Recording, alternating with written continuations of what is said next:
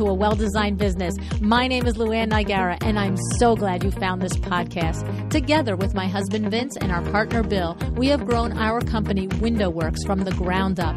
So I know and I understand the challenges you face in running your interior design business. I also know that your talent alone isn't enough to ensure your success. So on this podcast, we talk about strategies and practical steps to help you grow your business. But make no mistake about it, we have our share of fun here too, mixed in with those aha moments that I love so much. This isn't fluff. Nobody has time for that. Whether you are a new interior designer or a seasoned designer, I am here to help you create and to manage the kind of interior design firm that you dream of. It's straight talk and it's action. Are you ready? Let's get started. Hi, welcome to A Well-Designed Business. Today, we are welcoming back Marie Flanigan to the show. If you follow Marie, listen to her speak, read her articles, or watch her on TV, you know that Marie captures the idea of a well-designed business to a T. It's hard not to be impressed by Marie. She's the kind of designer who knows what she's worth, and she has the chops to back it up. Her work all over the country, from luxury residences to high-end commercial showrooms, has been featured in Architectural Digest, Elle Decor, Vogue, House Beautiful, Southern Living, Domino, Traditional Home, Elegant Homes, Southern Homes, and Luxe Magazine. But you know, it's not just the long list of accolades that makes Marie stand out. Marie absolutely decides to be excellent. She decides it in the projects she takes on, the way she presents herself, the marketing choices that she makes, and the business that she has built on her talent.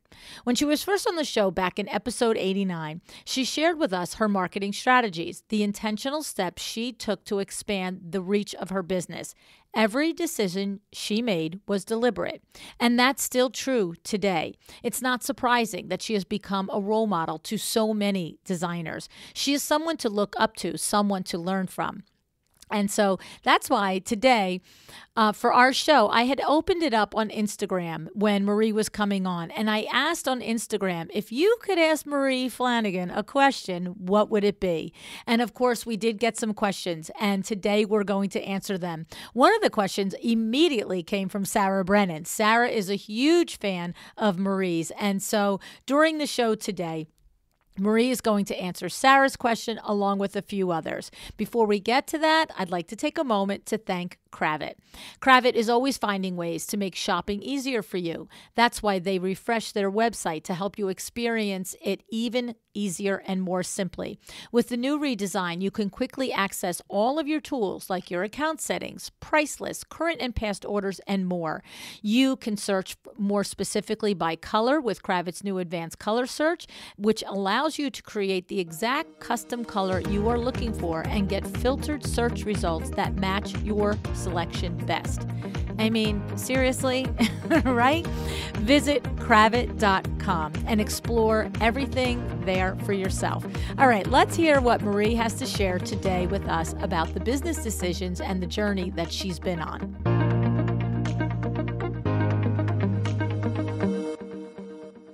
Hi, Marie. Thanks so much for joining me again on A Well-Designed Business. Hi, LuAnn. Thanks so much for having me today. I had to look it up, Marie. You were here originally episode 89. You know how that feels like 1,000 years ago. Forget the COVID lifetime. That's like just podcast lifetime.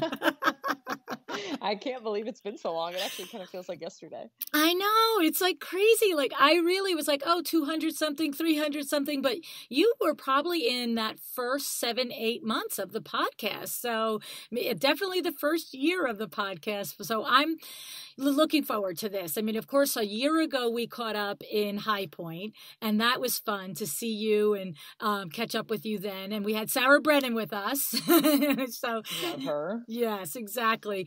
But today, we're going to get back into your marketing genius, because that is one of the things that impressed me from the first time I met you was how intentional you were. And that I don't remember, I didn't listen to the episode in getting ready for this again, but I remember asking you a question along the lines of, did you do this on purpose or did this happen by accident? And you were like, no, lady, I did this on purpose. And I didn't ask it that way and you didn't answer it that way, but that was the gist of it. So today, what we're going to do is I've just read it in the introduction, the question from Sarah Brennan, and I thought it was such an excellent question. Would you talk to Sarah's question a little bit today? You got it. Yeah. I really feel like Sarah hit the nail on the head when she was talking about taking the risk and starting to turn away business because, as an entrepreneur, that can be one of the scariest things we do. But, really setting your sights and setting your goals on the clients you want to work for, the projects you want to work for, is really important. And I think being clear and intentional about that is vital to growing your business. Now, that being said, I feel like I got to work on the projects that I do today because, I started small. I was a one-man show. And I just took any project I could get starting off. But I think it's so important to live out just doing the best you can, be the best at whatever you're doing in the moment. And that's what builds the relationships. That's what, provides the contacts. That's what gives you the 10,000 hours to become the expert and really grow into the area you want to be in.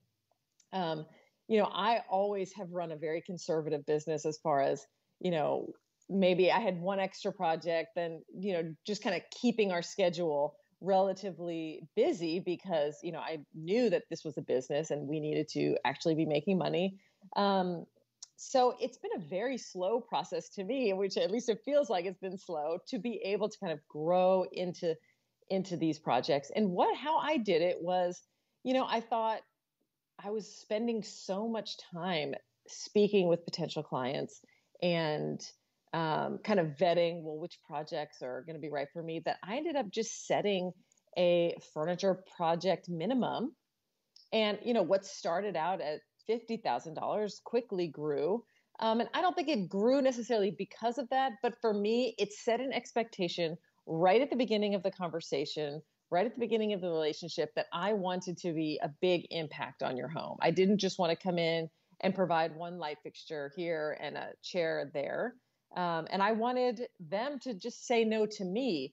And that number fluctuated based on how busy we were, what clients were coming in the door. And still today provides a great starting point.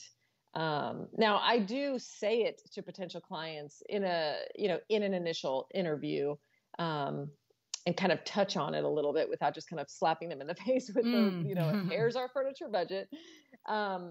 Because I think another thing to remember is, let's say you're working with a project budget of the client saying it's $300,000.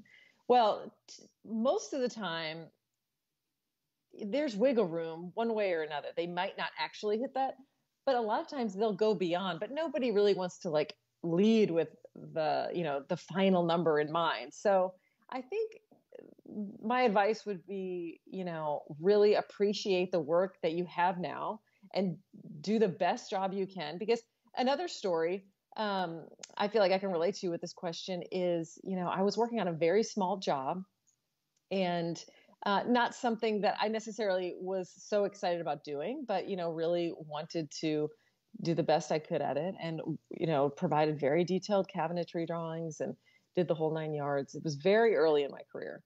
And the trim carpenter, it just goes to show that you should treat everyone with love and respect, no matter who you come across.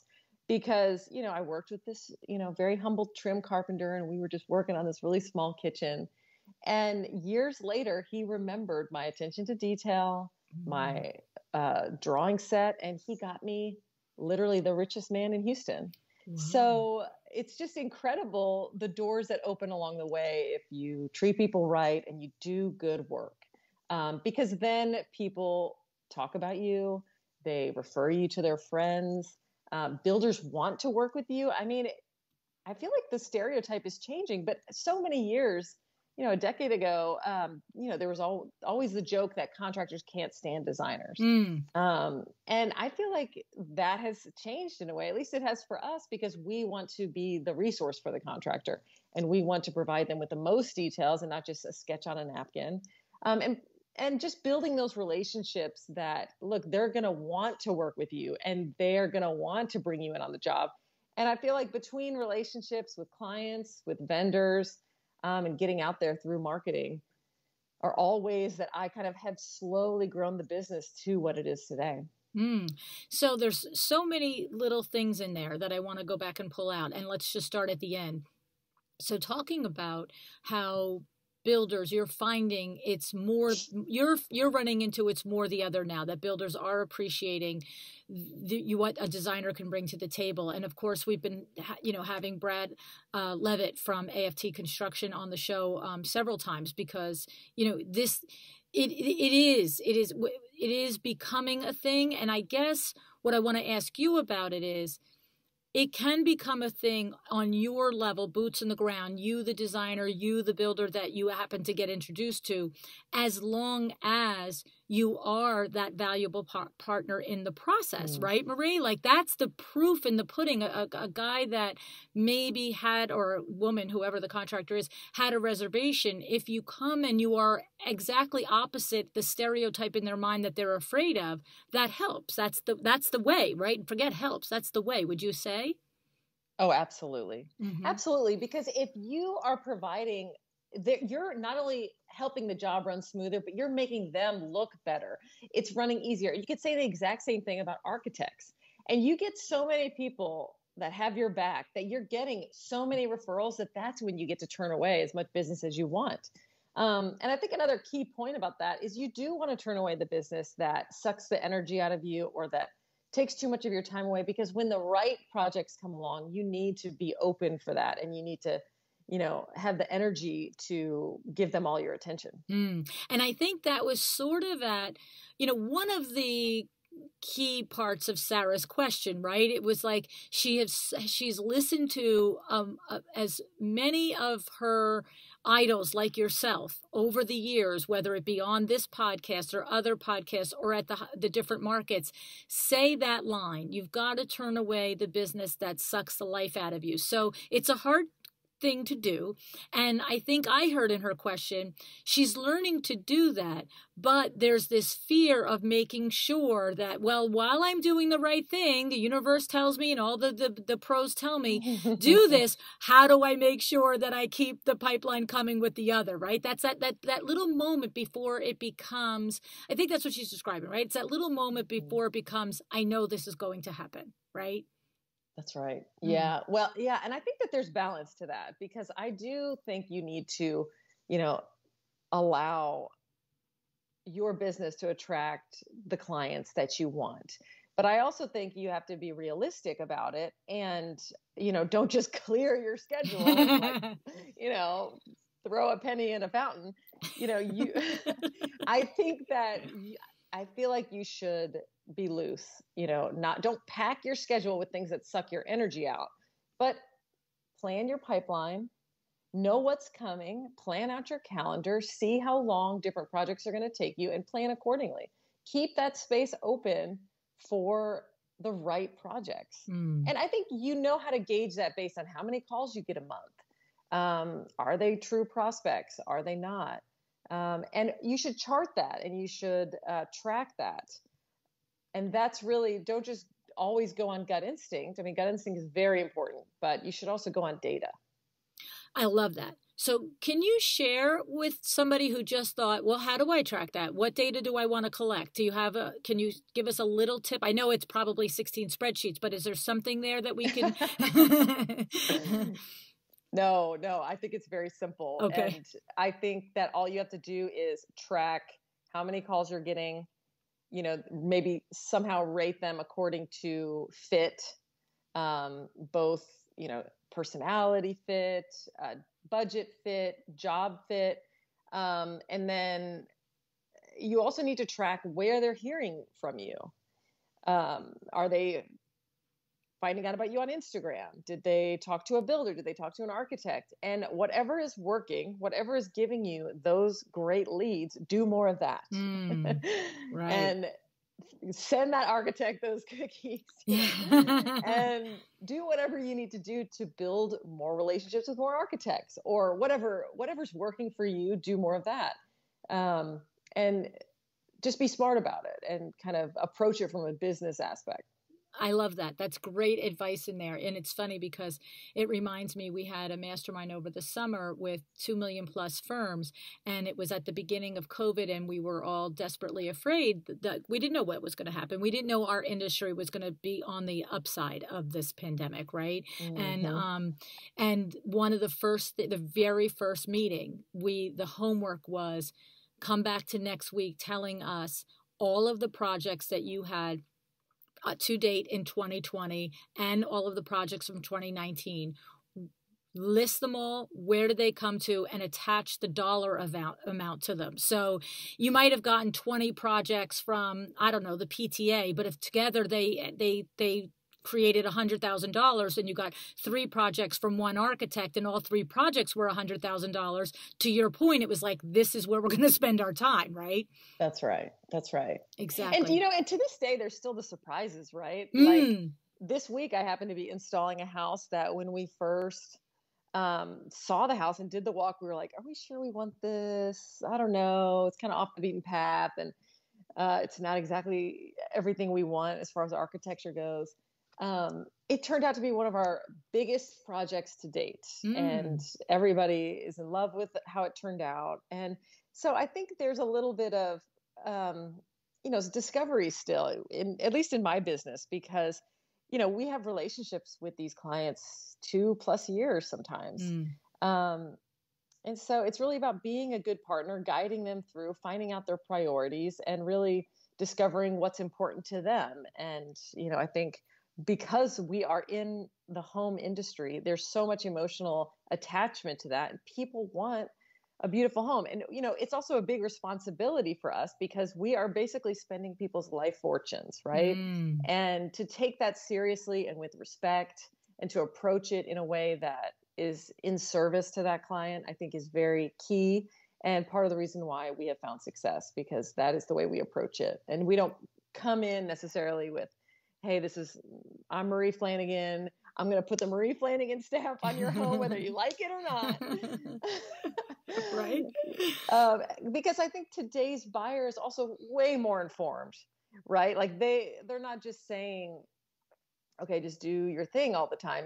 They have taste preferences. They understand design because of, one app or some TV show. They understand at least a little bit about their preferences. So they're coming with a lot more information today.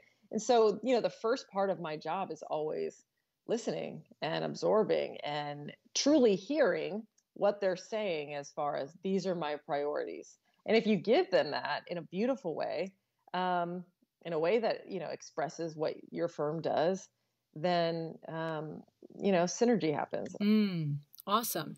So if I go back into Sarah's question a little bit more, first of all, in your answer, I'm hearing that to track your own data, and I know for a fact that Sarah is doing that. I know it personally, but to track your own data, where do your projects come from? Which are your high value projects? Who are the resources and the referrals and the places that they come from? Right.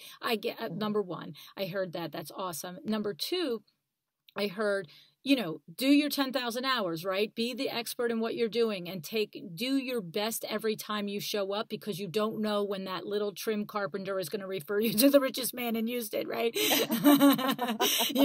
And that is so true, right? So that is, to me, that is number one, my whole decide to be excellent. Wake up every day, bring your 110%. And then the second part of that is to lean into and create those relationships, is what you're saying, because you don't know when and where they come back. And so when she's saying, how do I strategically market to these people? It isn't just about, like, to use an old phrase, putting an ad in a newspaper. It's all the little things that you do across your business, is what I'm hearing you say. Am I reading it right, Marie? That's exactly how I see it and what I believe, because it's like, analogy of the cogwheel. It's every little push to the wheel that gets it spinning. But once you have it spinning, it's hard to stop. And it's all the little things that you do, both obvious marketing things, becoming the expert, doing the podcast, doing the panel,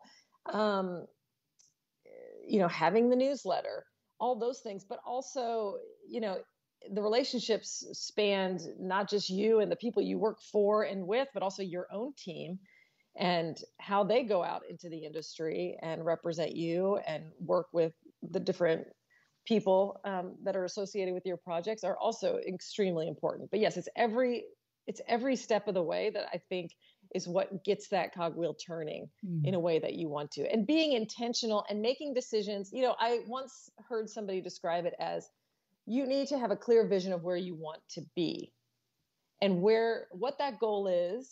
Like what do they call it? The big, hairy, audacious goal. Right, I want to work on jobs, $600,000 a month. Let's just say that's it.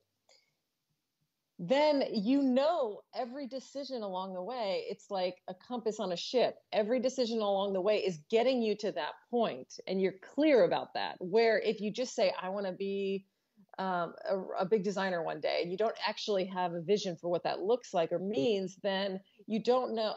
There's oftentimes you've got 5 great decisions to make. Oh, should I do this project? This looks like a great project. Should I do, this editorial, whatever it is? But everything you do needs to take you on that path. And a lot of times for us, those questions are in partnerships.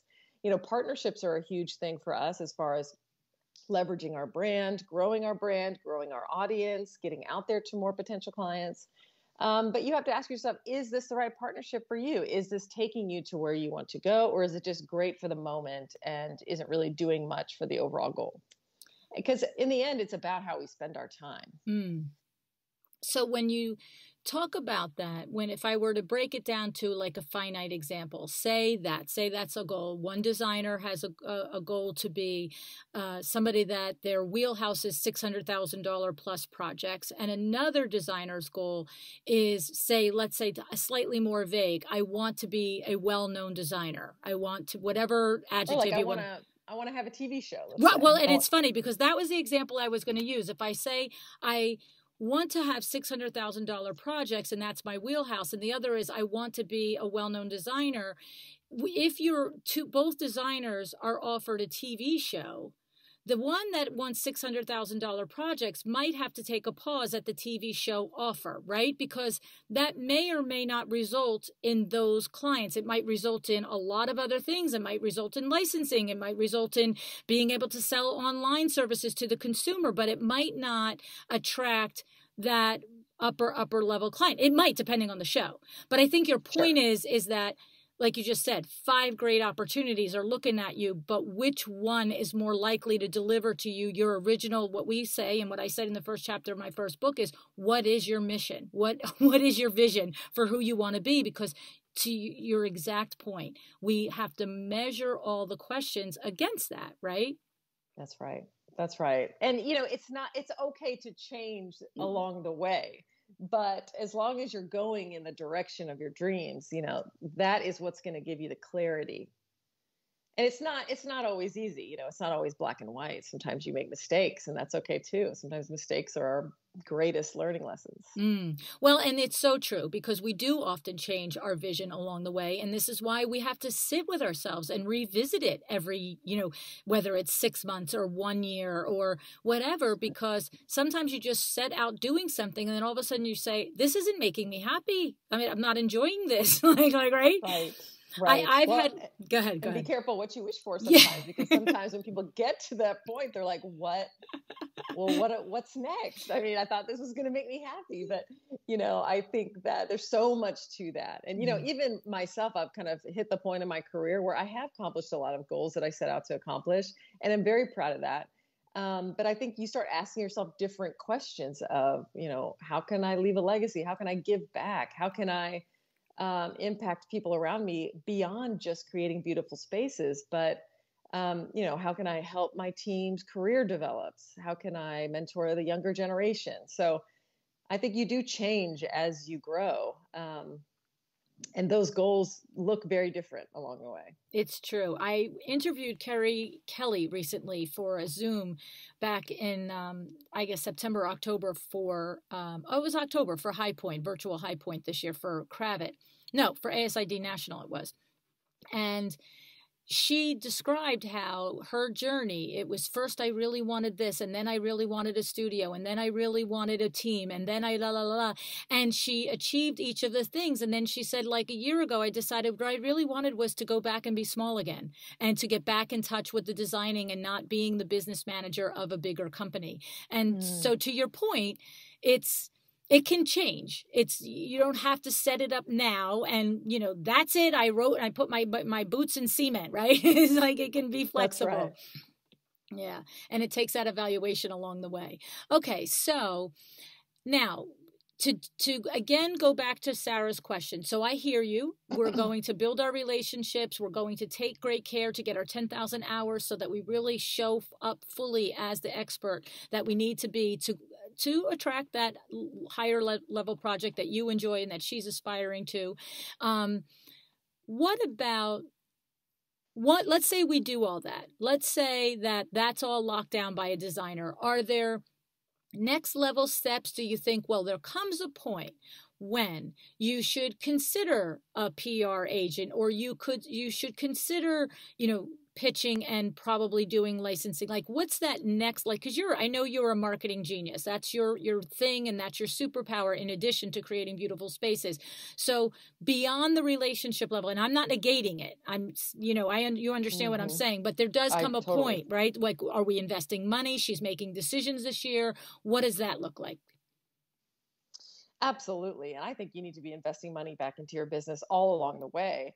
And that can look very different to different people. I have always believed in doing a lot in-house because I love marketing so much. So I have always, or at least from very early on, either done my own marketing or have a marketing team. But that being said, once I was coming out with licensing opportunities and had a book coming out, I decided, look, it was time to get muscle beyond our own. And so I brought in a wonderful PR agent from New York who did incredible things and really helped just leverage everything that we were doing on a bigger scale. And, I feel like you can start and pause those types of things when it's right for your business. Let's say you've been working so hard on this gorgeous home that you're so proud of and you really want the world to see it, but you don't know who to contact and you don't know how to get it into any kind of editorial publication. That would definitely be a time to hire somebody to help you do that. And there's tons of people out there in the industry today because the magazine industry is rapidly changing. There's just so much talent out there to help style, to help pitch, to help photograph, and be there as a resource to designers. Great. You see, it's nice when we hear that from somebody like yourself, not only because of the level of success that you've achieved, Marie, and we can all imagine that we think we know how you did it, but even for me, knowing that you have a strong marketing background, to know that you at some point are saying, my marketing team in-house is amazing, but when we want to go from this point to this point, we're going to hire out, right? That's like a valid thing to understand about your business model. Oh, absolutely. And it's about vetting the right partners along the way that really understand your brand, your vision. And I think it's important to note to define your brand and your vision as different than everyone or than most people's, like differentiated in some way. Have a clear vision of that, write it down, define it, and then you'll know who it's the same thing about knowing your vision in order to make decisions. You'll know who the right partners are to help you get to the next level. Is it the right photographer? Are they photographing rooms in the style that you want to be represented? Do they have relationships? What magazines does the PR person work with? There's just so many decisions along the way that can get you to the next level. And that's an interesting little thing that you said there, right? So when you're in a position to interview multiple PR agencies to help you get your brand and firm out there to the next level, it's what are the relationships that they have? Like, get proof of that, right? Understand who, because PR reps do have built-in relationships that are easier for them to access. It's not that any PR rep couldn't pitch any magazine, but there are relationships in that industry as well, is the point, right? Oh, absolutely. And, when you're with the larger or the more well-known PR firms, the magazines go to them and say, I'm writing this article. Do you have any designers that would be good for this question or have a project like this? So that's really the true value, is that they're being approached versus, us pitching. And, if you work with somebody who's trusted in the industry, they, trust them enough to know that even if I haven't heard of this designer, it's going to be great. And so it's interesting because taking it all the way back down to a very entry level conversation with a new business owner, it's funny because often when I'm working with one-on-one with designers, they're really brand new sometimes. I mean, they're all across the gamut, but when I'm thinking about the brand new designers, sometimes they want to start the conversation about, I have X amount of dollars that I'm willing to invest in marketing. Where should I put it? And then again, at this very micro level, I'm looking at their website and I'm saying, does this website represent exactly who you are? Oh, no. See, I made that website myself a couple of years ago and I don't like the colors, or I don't like the fonts, or I don't have my new projects on there. And I'm saying, well, we're not going to spend $1, let alone $10,000 in marketing to bring people to a website that doesn't represent who you are. And so it sounds like you're saying the same thing. It's build your expertise, build your relationships, build your go-to, so that when you get to this level that you might invest in PR, it's when that high level luxury client finds you because of that elevated PR, you have to have your systems and your process down so you can deliver it, right? Absolutely. Yeah. Absolutely. Yeah. And there's so much I could touch on with that, actually, because it's so true. The website, it does not have to be complicated. Just, to me, the first thing anyone should spend $1 on is good photography. Because you can, with a good photographer, you can make a tiny little bungalow that you worked on, whether it's your own home or a little bathroom. You can make it look like, it could be $1 million mansion. Because it's all about the light. It's about the right styling. It's about, making those materials look the best they can. Learn what a good picture looks like.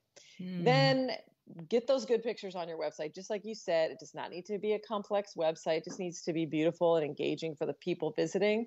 And then where I've changed my opinion about social media, where before I believed if you're not engaging, it's not worth doing. In today's world, oftentimes people look you up on Instagram before they ever go to your website. So in my opinion, even if you don't want to do the social media thing, which several people don't, just have your 9 best pictures on your profile. It's a full page. It gives people a taste of your taste preferences and your work, and have your website waiting there. Right. I love it. And I, like I said, for an entry level rising designer, the analogy is don't spend marketing money until what you attract them to you looks like you. And for you at the higher level, don't spend PR money to attract that luxury, $1 million client if your firm can't execute that flawlessly, right? Oh, absolutely. Yeah, Yes, that's yeah. right. It's Because like, you want the next project and you want them to tell right. You their don't friends want and all just the things. one, right? You don't want just one referral and it stops in its tracks because the builder didn't enjoy your process, the architect didn't enjoy your process, the client didn't enjoy your process. So it's, and the reason I made such a big deal out of that is because it goes back to your first answer, which is do the 10,000 hours, get your relationship solid and blah, blah, blah. So I love it. Very, very good.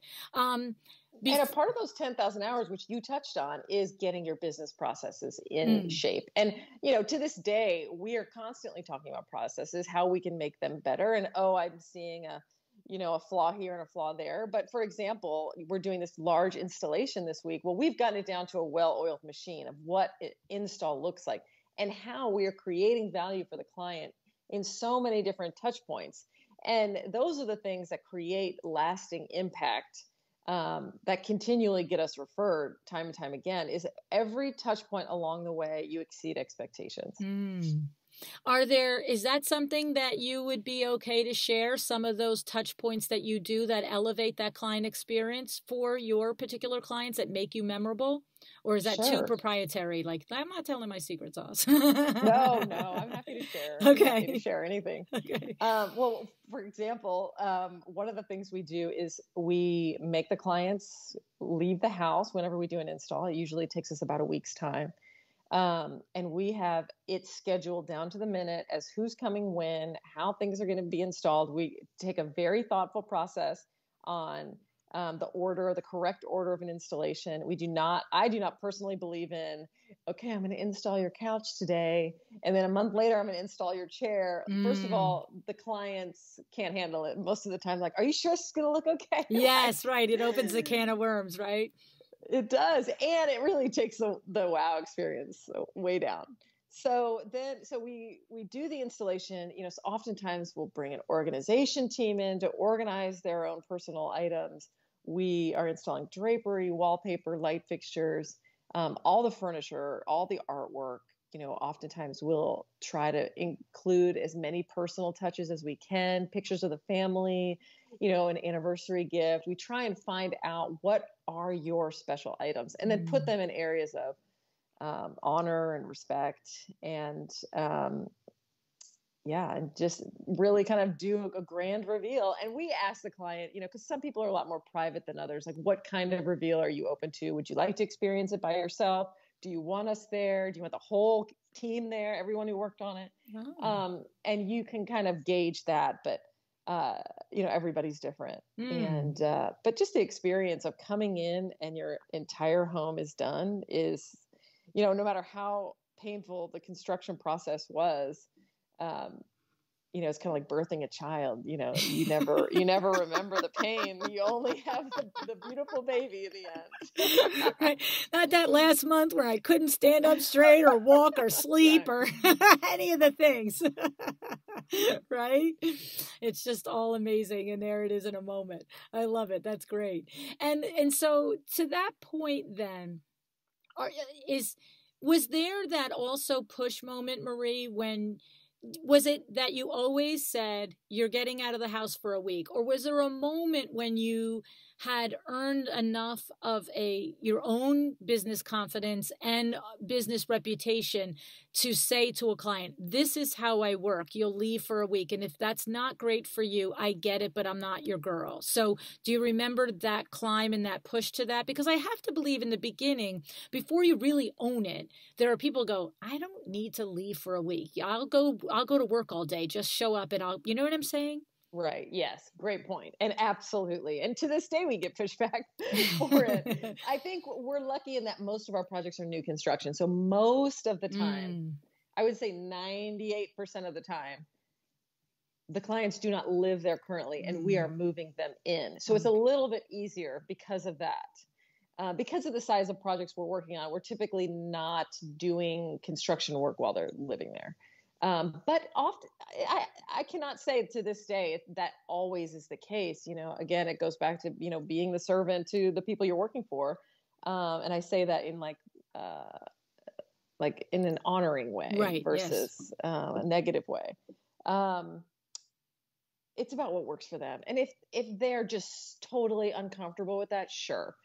It actually happened to us a couple of weeks ago. The client just wanted control and they did not want to let us do it ourselves. They wanted to be a part of it. Okay. Because it's fun for them sometimes, and that's okay. They get to be part of our team and that is part of their experience that we'll tailor that install. No, it's not the way I would have chosen it, right? Because we have to make game time decisions that we don't always necessarily want the client to see every, ugly box. The double-faced tape open on the drapery hem. You don't want them to see that. Right. Like we want to fix those problems before the reveal. Like, oh no, there's a gash in this table. Okay, send it back. Go get a new one real quick. And the client never has to know. Right. Those kinds of things. but we are still flexible to this day, and in the end, it's their house and their dreams, so we're here to bring it to reality in whatever way. But yes, I definitely stress that that is the best way to do it. Another thing that I do today is I do the photo shoot before the client sees it, because I ran into issues along the way where we would do the reveal and then come back for the photo shoot. And I was just so under their feet, and they're trying to enjoy this beautiful new home. And we've taken it over again for 2 whole days or however long. And so I like to do it before they see it. And that way we leave them the keys to their home and never bother them, at least for a while. Yes, right. All right. That's exciting. And so it's interesting to know, though, that I guess if I hadn't asked the follow-up question, I would have left the interview thinking, I'm sorry, you work with Marie Flanigan, you're moving out. But, there is a reality of flexibility. And I would say that you probably would add to it for the right client, right? So you're That's not right. finding that out 18 months after that they won't. You're making that agreement ahead of time, and you're having discourse ahead of time. And then you, as the principal, can decide, I will make this accommodation for this client, or, I already had 4 red flags and this is the final, we're out. Am I on mark there? Sure. Yes, definitely. Yeah. Interesting. Okay. So I know I'm going to get tons of pushback if I don't go back to one of the things that you said in the very beginning of the conversation, which is establishing minimum furniture budgets. And and you mentioned how it grows, right? So probably in the beginning, when you were a one-man show, as you described it, maybe it was 5,000, maybe it was 20,000. I don't know what it was, but you did say that it grows. And so can you give us a little bit about that trajectory of growth from the perspective of really remembering before you could say, this is how it is? And now, like somebody coming to you and you're establishing that in your firm. Talk us through that process and that growth that you went under for yourself as a business owner, just saying, okay, I got to just stick to this. Otherwise, it's not profitable. Yeah. I think it was about learning through experience. Okay, well, what does it take usually? What kind of budget does it take usually for me to make a big impact on a home? Because, the small jobs and the big jobs pretty much require the same energy, the same devotion to the client, the same time. So how can I do less jobs, but do bigger jobs? Just like Sarah commented, it's exactly, what I said along the way. And I really just kind of studied, well, based on what's knocking on my door, what numbers do I need in order to make a huge impact on the project and accomplish the work I want to do? That doesn't mean I have to have, Chanel sofas everywhere, but just to be able to really give them what they're really looking for, and that I feel satisfied as a designer and the client feels happy that their goals were met too. And totally, it started out at $20,000, and it grew from there because my vision grew of what I wanted for a project, and my clients grew as far as who was coming to me, asking me to work for them. And that was, it's not overnight. And I love, Jocko Willink. He is like, you got to do the work in order for it to happen. You can't just like attract it into your life because you took a couple pretty pictures. You really have to find excellence in your career, study, always be learning, and always be curious, and learn from the people that you work with, the people that you hire.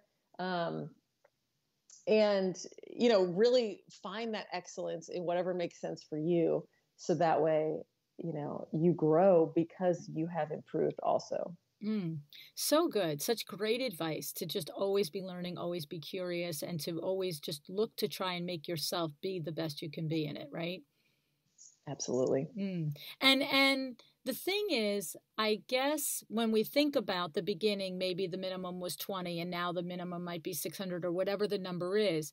The point is, the more, I guess it's one of those things where the more you honor what it is you need to do in order to be profitable, and the more people that say yes, And the more the result is the good result, like you said, I know that we have to spend this much for you to be in love with your space. That's what I know. I'm an expert, right? So you can tell me that you have 10,000, but you want it to look like this and it's going to require 20. And I guess it's just that learning curve of saying yes to all the 10,000s and having the client unhappy at the end because it doesn't look like the 20. You're unhappy because you knew it wasn't going to look like the 20. And it just times the numbers out by 10 times, and it's the same process, right? Right. Absolutely. And I think another point in that I see all the time is that if you want to run a business, you need to set up parameters that you are making a profit. I see time and time again people just being like, well, I just won't make money on this one. I'll just spend it all. And, the business won't make money. Well, that is just like a never ending, issue that you're going to run into, and you're going to burn yourself out, working for all these people without being able to invest back into your business. And, I think it's important to find that balance of the jobs that are going to create the environments that both you and the client want, but that also are going to be good for your business. Right. And it's funny, I've had conversations, Marie, private conversations with designers that are working 50, 60 hours a week and not paying attention to the finances and executing and doing all the things. And like you said, not tracking the data and running businesses that are grossing $500, $600, $800, $1 million a year and pulling in 35 and 40,000 for themselves. And I say to them, okay, so you have a body of work that you're proud of, and that's awesome. But do you understand that if you were to reach out to any colleague that is looking for a senior designer, you're probably going to start out at 60, let alone 85,000 a year, depending on the market, to work for somebody else. Right. So why are you working for yourself and not paying attention to what you're earning, right? Like you have to your point, you have to keep understanding that the foundation is the business first. And when you have that, it gives you a little bit more gas to say yes and no, right? Absolutely. Mm-hmm. Yeah. Yeah. I mean, when you think about that, that you've got, 5, 6, 700,000, $1 million worth of what all of that goes with that gross revenue, all of the operating expenses, all of the responsibility of the furniture ordering, all of the hours put in, and you're not even making what you would make if you work for another designer. That's not a good model. No, it's not sustainable. Right. It's okay to take a job for less of a margin because you do want the portfolio job, but let it end there. And so that's a good point. So there are moments where you'll take, probably at this point, you're not necessarily taking an entire project for a portfolio job, but maybe do you have certain rooms within a house where you might say, all right, the gross profit on this isn't as what it used to be, but this is a showstopper and this will get us 60 more clients through Instagram. Yeah, I think there are moments where it's instead of the room, it's more like the piece. Like if we're buying a Steinway for somebody, I'm not going to put my full markup on it because, it costs $150,000. So I had no idea that's what a Steinway costs. Whoa. It can. And obviously, it's within reason. And I think today it's more, we will partner with a celebrity here or there, and help them with their project because it's more of a marketing relationship. Versus kind of taking on jobs anymore that we might not get paid for. And but of course, there's always the charity work that we do around the community.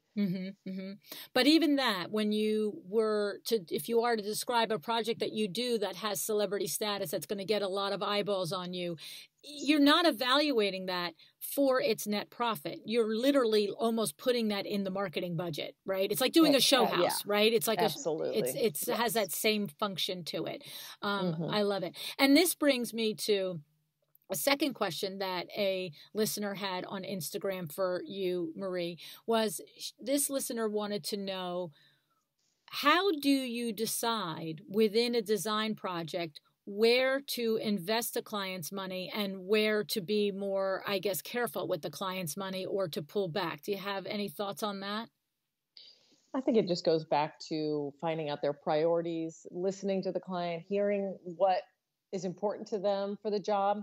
We're typically working with clients starting at just looking at floor plans that we haven't even broken ground yet for. So there's a lot of time for discovery, and just kind of hearing different things throughout the process of, my grandkids come over. It's really important to me to have a place to store their toys and still have the kitchen and living room beautiful, whatever it is. Finding out what is important to them and knowing where to spend the money. I mean, obviously, the obvious places that budget tends to be spent is, the entertaining areas, the primary bedrooms, the outdoor living. But one way I make sure it's prioritized correctly is that I develop spreadsheets of everything that we plan to install for the job before $1 is spent. So they see exactly how the budget is going to be allocated. And there's a process of back and forth with them, to make sure it's attuned in the right way. I think a lot of designers make the mistake of, okay, let's buy this now, let's buy this. And, all of a sudden you're at a budget that the clients never wanted to pay and the job's nowhere near being done. I feel like you have to start with the end in mind and make sure that you're very clear on the money part. And that makes me recall one of the other points that I wanted to bring up when you said in the beginning, a client and yourself may have a frank conversation about budget, but it isn't always the final budget, right? Like, who wants to come to the car dealership and say, I want to spend 45 grand. It's like, you'll say, I'd like to spend 35. And then, you know what? You end up buying the 45 because it's all the things you want. And so Right. Is that part of what your process is, Marie? So you decide everything. Is it only the major things or everything? I guess probably everything, and then maybe a budget for accessories, right? At that beginning, right? Is that make more sense? Right? Yes, and we're developing that spreadsheet months into the relationship. That's not upfront. Right. Okay. But absolutely that, the $300,000 client is easily the $450,000 client. And honestly, we've turned away a lot of clients that probably we shouldn't have, just because I didn't have the time or the manpower to take them on. I mean, we should have in that moment, but a lot of times there are great clients that, might not sound good up front necessarily, but that really would have been good clients, it's hard to do as an entrepreneur, but you have to make decisions what's best for your company at that moment. So when somebody comes to you in those initial conversations and the budget is thrown out at 300,000 and it turns into 450, you're describing that they're not finding that out at the beginning, that's a different story, right? We have one conversation where the client says, I want it to look like that, this room on your portfolio, and I have 50,000. You're like, I'm sorry, sweetie, that's a $250,000 room. That's a different story. They're nowhere near, they don't look at you and say, okay, so 250 is good. They just go, oh. So that's a different story. Those people are out of the lane. They get referred to another designer, right? That's right. Right. Okay. So, but now you get somebody that says, I want it to look like this room, or however the conversation, everybody comes to their process differently, but you ultimately decide that this budget, their budget of 300 in your mind is reasonable enough to take the project. Okay. Let's just say that in your mind, It's reasonable enough. But as the weeks and months go by and you develop this spreadsheet and the things are added on and it ends up being 450, is the secret sauce in there, Marie, that it's just so much communication that it never feels like a surprise? It's always an alternate that we can stay at this level or we can do this. Like, how does that happen? Yes, I mean, exactly how you described it, that, okay, now that we've designed all the rooms, here's where we're at. You said you wanted to be here. How does this feel to you? Okay, too much? Then let's come up with very easy, and usually I know exactly where to go to cut. There's always some obvious things. Mm-hmm. And it's a back and forth, and it's, a trust relationship. You don't want to take advantage of somebody. You want them to, and we're a part of the construction process too. So there's that budget along the way, and you don't want to blow that out so that you don't have any money for furniture at the end. Mm-hmm. So it's kind of a fine balance of, going back and forth. But, one way that I take the guard down really quickly up front is, sometimes that number can feel shocking. Like, oh, I would never spend $200,000 on furniture. Okay.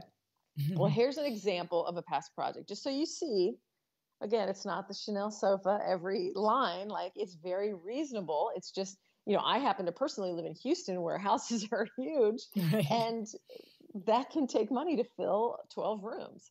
Right. So, it's really just about, for me, it's about openness. We do open book accounting. It's about honesty. And I don't believe in trying to hide costs from clients. I mean, I know a lot of people that works for a lot of people, but I just don't even want to do that. And I want to just kind of be upfront about the costs, get a realistic expectation from the get-go. And it's been working. It works great. And when you describe that you have this open book accounting policy, does that mean that your firm's business model is that you share with clients your net, and then you charge for hourly or profits on top of that, a percentage, or when you say open book accounting, I've made an agreement with them that they're going to spend 40% above net on everything, and that's what I'm sharing with them, the final number that includes my percentage. How do you do that? We share with them the final number, but there's an obvious, it's spelled out in the agreement, our markup on the cost of goods sold, plus we have design fees as well. Okay. So yeah, so it's you have a design fee, markup on cost of goods sold. There's probably that construction might be a whole nother separate part of it, right?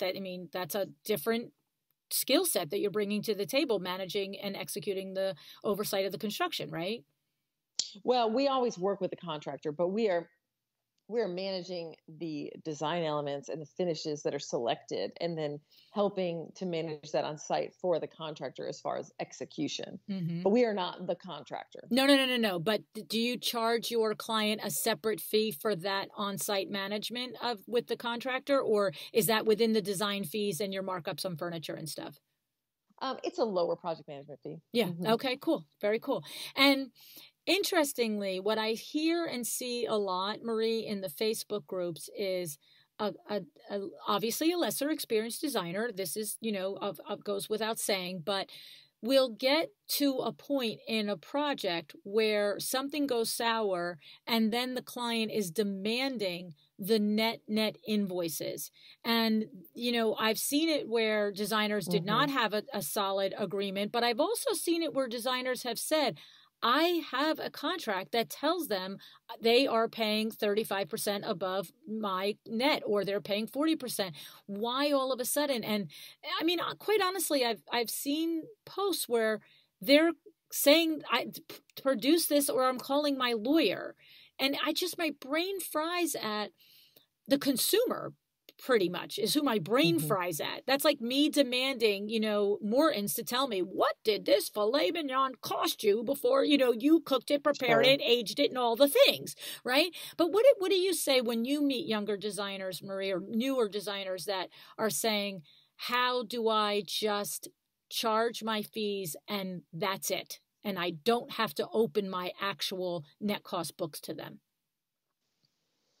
Do you remember having to do that and having to come up through that? Yeah, well, I feel like it's a matter of setting expectations on the front end. Mm-hmm. I don't know the situation, but, if somebody's upset, that might mean that they weren't presented the costs ahead of time. They obviously don't trust that the designer's marking it up to what was agreed upon. I would want to know the specifics behind, but I think if you've got a markup, I'm marking it up 20%, and that's how I work, and explain that to them. I really think it's about setting expectations with clients and running a good business. In other words, making sure clients are aware of what they're spending and how much they have spent. Because it's one thing to be like, yeah, I like that painting for $10,000. That sounds great. Oh, but you never told me I was already at $400,000 of purchases. You have to run a business. It's not just the creative side. You need to keep clients aware of where you are in the project, what the budget is, and set those expectations from the beginning.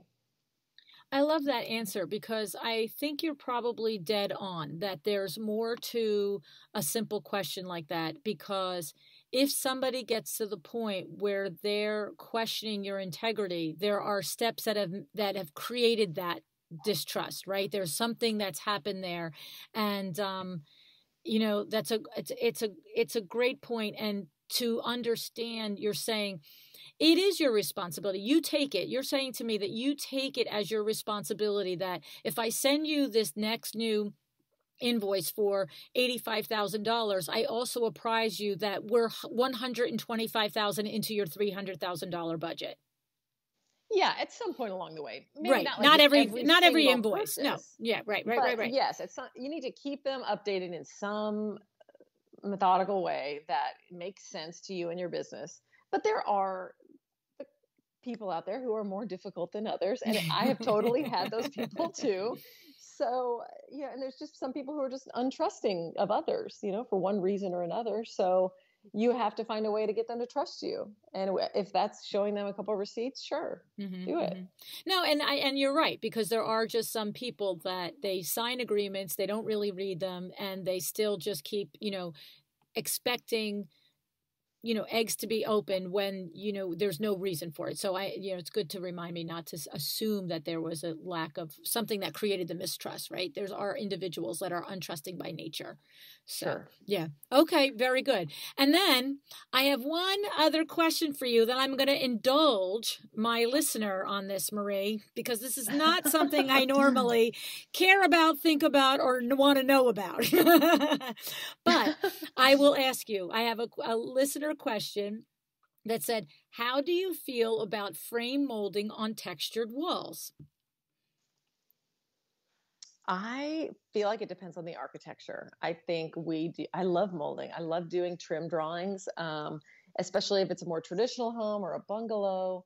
And I love doing very detailed trim drawings. I did this gorgeous home in Telluride that had all kinds of ornate trim details done with very contemporary furniture. So the contrast was, very Parisian. But at the same time, often I would say more of my projects right now, I'm doing a lot of plaster, a lot of what we call curved windows and doors, which means no molding. Doing a project now with Jeffrey Dungan, and he's got this gorgeous, tiny little, almost like chair rail detail along the floor. And that's it, besides some paneled walls. So I really think it depends on the architecture. It depends on what's right for the vision of the project. I love it. I love it. Very good. So there I did. I talked about design instead of just business. Well, I didn't. You did. I listened. So now one thing I want to spend just a moment on before you go, because I know so many of us look up to you in the industry, Marie, for the way you've created your business, but for your design aesthetic as well. I mean, it's really, really very beautiful. I remember one of the things I do remember from meeting you the first time is all of the video that you had on your website. And that was so new then. That was like, I remember that first year as you and Pulp Design Studio that really had the video game way ahead of the rest of us.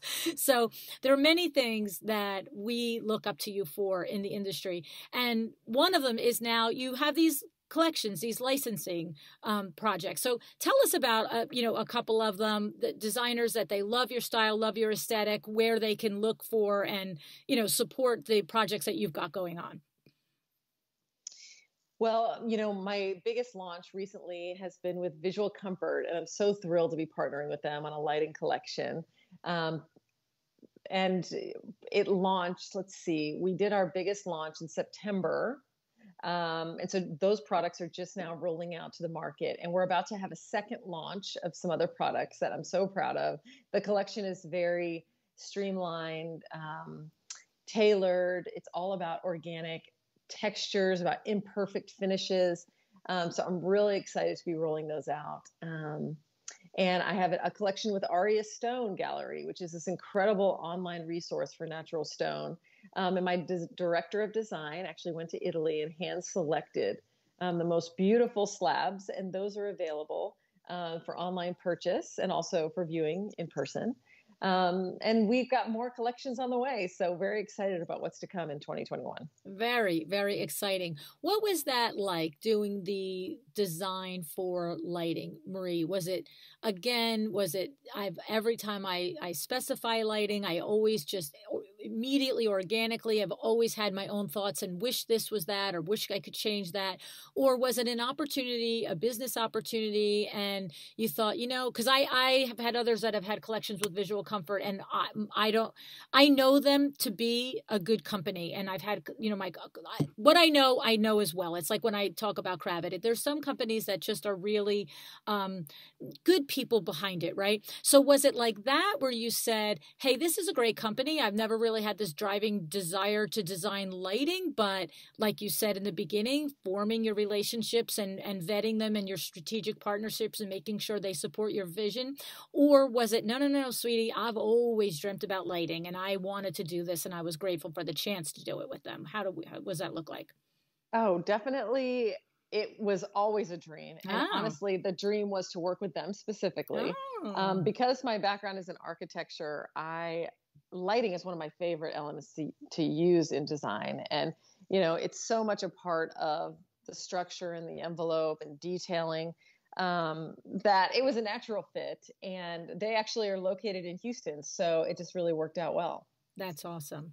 So exciting. And I'll bet you had it on a list somewhere. Design a lighting line and do it with Visual Comfort. Mm-hmm. That's right. That's awesome. I love it. So last question. I would love for you to just give some thought to that rising designer that is sitting there and having coffee with you. Any topic, any lesson, any hindsight that you would say, take care of this, pay attention to that, or look at something this way. Anything come to mind, Marie? I would say, make sure you're taking time to work on the business, not just in the business, because in our line of work, and especially when you're an entrepreneur, it's, they want you at the meetings. It's not like we're a production company designing a widget that, you can get out of the details at some point. If you're really a part of the design, you stay a part, you're staying in the business a lot. And so it's really important to take that time, step out of the business and work on the business. And what that means is think about the marketing, think about the strategic partnerships, who's the right photographer for me? How can we get into editorial and come up with those visions and those dreams and a plan on how to get there? Not just the dream, but the plan on how to achieve it. So take that time and it's worth it because it gives you that compass and that guiding direction on how to accomplish it in the day-to-day, which is where the magic happens. Love it, love it, love it. Great, great answer. Okay, so moving on, I want to ask you one final question that I'm sure is going to be also helpful for all of us today. Marie, let me divert a little bit here. I have publicly made a commitment to making sure that we continue a conversation on our industry about diversity, about equality, about making sure that we look at ourselves as white people to how we can improve ourselves and be better friends and allies and colleagues to our Black designer friends, but how we looking at the lessons that we might be learning for the first time. Some of us, I name myself, some of the lessons are first time.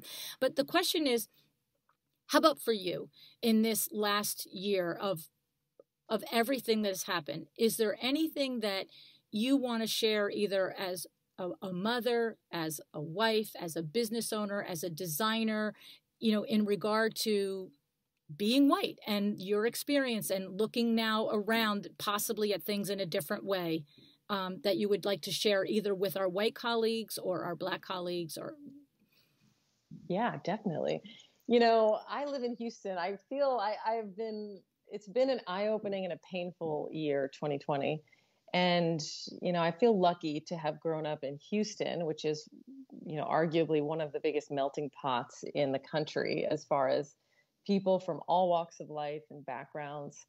So I think for somebody like me, it opened my eyes to see real issues that are out there and real pain, especially in the racism conversation, and be more sensitive to that. Because in Houston, we have so many incredible, talented Black artisans, chefs, but a lot more ethnicities than just Black, Indian, Mexican. I mean, I'm married to a Mexican man. Mm. So, we are a melting pot, and it can be a beautiful thing. And I have to shout out two of my incredible designers here in town, Veronica Solomon and Erica Ward, just down the way. They do incredible work. So I think for me, it was eye-opening, the pain that some people feel and the experiences they have had that are horrendous and horrific. That nobody should be treated like that. And I think that what I hope people have taken away is that, we should love, honor, and respect all humans, and especially come to the table understanding a different perspective, that somebody might be afraid to walk into the design center, or they might not approach you right away. And to have that new perspective, to be able to embrace people from all walks of life, I hope everybody takes away. But I think one of the major issues that I have seen from that experience in my career is that the lack of people, and if we're specifically speaking about Black people, even coming into the industry in general, because, I have had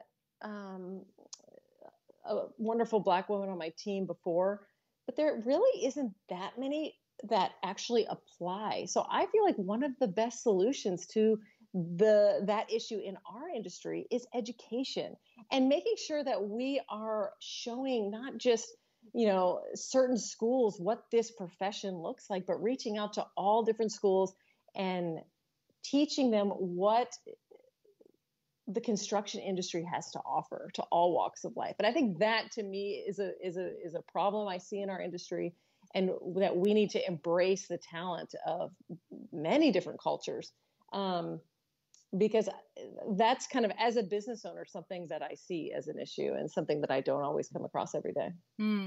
You're right. Being there in Houston, I can see, being so close to the border and all of the things. It's many cultures coming there, and but even, I think I heard in there that you probably have had some ahas in the last year of 2020, of hearing the different stories of, not just our colleagues, but also in the greater country, of the what really is happening, as opposed to what I would say that we didn't even pay attention to what was happening, I want to say, right?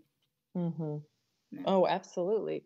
And I think it's important to wake people up, and to wake people up to change and improvement, but also don't let it define someone either. Mm-hmm. I think we need to lift up all brothers and sisters, and, make the change and punish those who don't follow the law and follow what's right for humanity. And we need to show that you have to live a certain way in order to work in our society. Mm-hmm. But I think also, there's both sides of it, to where, you need to make sure to honor what somebody has accomplished. And I think that I see the issue of, people being defined by the color of their skin, and defined by that. And I feel like this has been a wake-up call to celebrate differences, and to celebrate where somebody might be coming from a different perspective and from a lot of pain, and to be aware of that, and to change your behaviors in order to honor them and love them like a true human being. Right, right. Absolutely. Well, I thank you for sharing your observations on that, because I do think it is by each of us being willing to talk about our observations and maybe share our lessons and ahas, that we will make it so that it is top of mind to make sure our friends are at the table, and that everybody is there, and they've been invited because of their talent and what they've accomplished, but they're not excluded because of their color. I mean, that's the crazy thing. Exactly. The talent is there. So it's just making right. sure there's space at the table for everyone.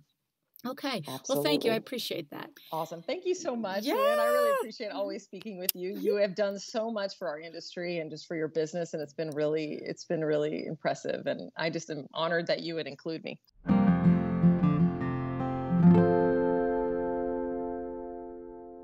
I think you can see now why I said that Marie decides to be excellent on the regular, right? It's pretty obvious, isn't it? Now, I want to say some of you have natural talent, no question. Some of you went to school to develop it, enhance it. Some of you dove right in and opened your own business and built up your skills through experience. We all know there are many paths to design, but the business side, the ins and the outs of what it takes to start and build and develop a business, this doesn't come without work. It just doesn't happen to you. It's something that you create deliberately, step by step, decision by decision. And this is, in my observation, exactly what Marie has done. In her own words, the advice that she would give to you is this: it's not a dream, it's a plan, right? It's not a dream, it's a plan. That's what it takes to have a well-designed business. And I want to highlight Marie's emphasis on relationship building. She didn't go from point A as a brand new designer to point B as a thriving designer who gets to choose now exactly who she works with through any magic, right? She had to go through the hard knocks, navigate the waters, and create those relationships as she built her way up. And along the way, she leaned on those building relationships, on showing up as her best self, no matter how insignificant the project seemed. The story that Marie told us about the contractor who remembered her work ethic and later introduced her to the richest man in Houston captures something very important.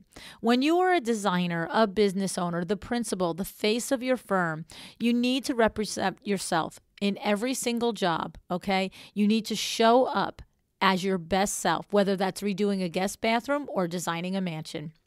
And when you put yourself into your work and you stick to your work ethic and you show up every day with integrity, people notice this.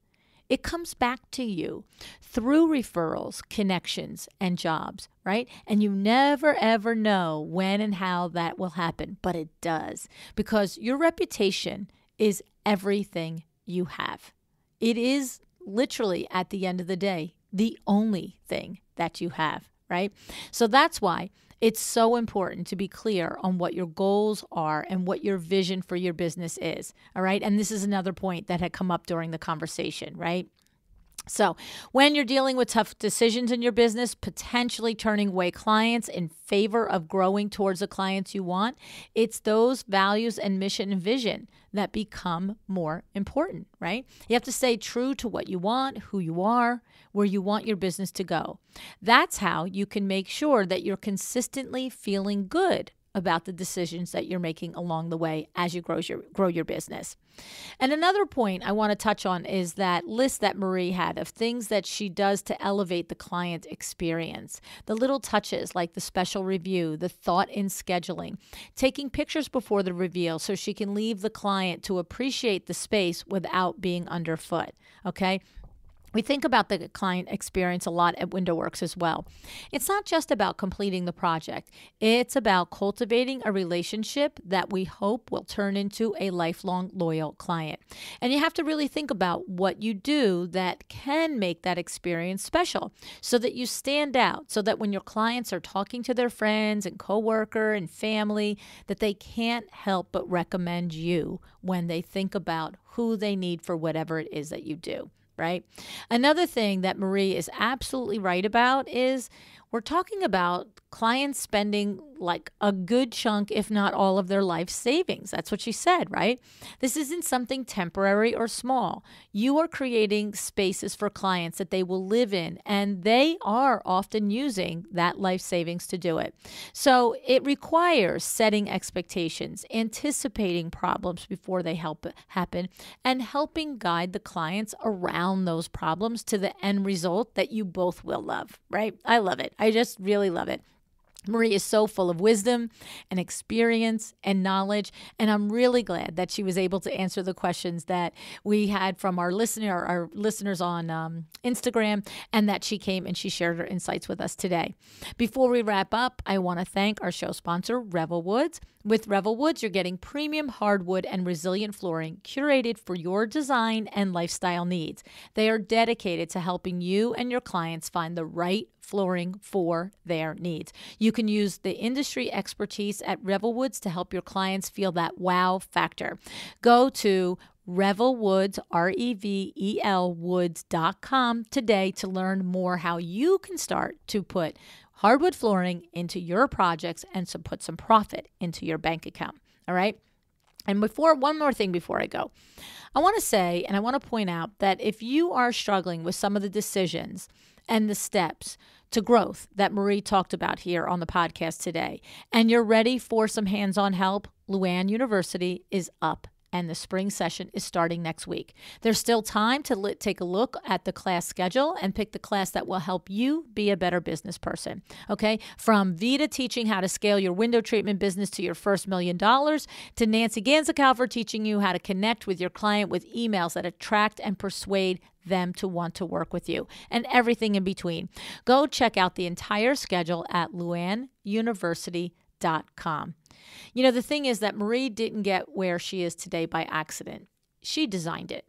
From the project she took on, to raising her furniture project minimum strategically, to leveraging data with her gut instincts, to thoughtful marketing plans, she created her business and she grew it every step of the way.